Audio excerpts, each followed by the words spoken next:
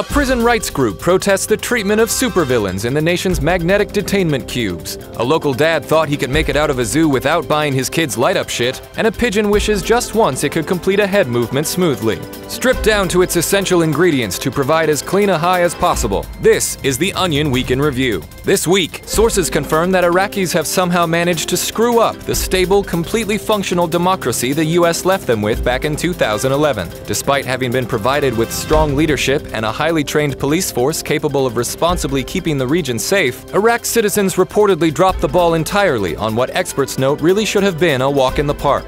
Millions of frustrated Americans across the country asked this week why the nation's struggling mental health system couldn't just get it together and stop feeling sorry for itself. Exasperated citizens told reporters that they had lost all patience with the ailing network's failure to perform basic tasks such as routine mental health evaluations and emergency counseling. Look, I get it. Everyone goes through a rough patch. Just look at the education system.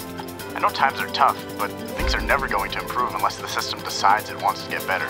A new report released this week by the Department of Health and Human Services found that the typical man is on average 4,000% less capable in a fight than they predicted. The trick is to just keep your fist real tight and punch with your knuckles if you really want to fuck somebody up.